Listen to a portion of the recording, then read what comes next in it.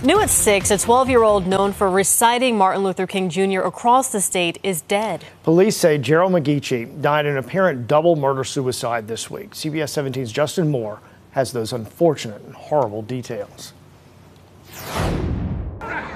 We've got some difficult days ahead, but it really doesn't matter with me now,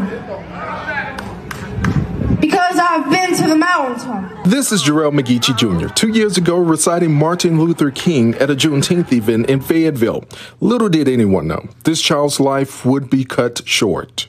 Like anybody, I would like to live a long life. Longevity has its place. During a welfare check, police found the 12-year-old, his 38-year-old father and mother, all dead inside their Kansas City home. Investigators believe McGeechee's father killed his son and wife, Dominique, before turning the gun on himself. And when I get older, I would like to study the arts. As a mom, he's just been heavy on my mind, especially after I initially heard the story. Elise Stewart is program director at Magic 106 in Fayetteville.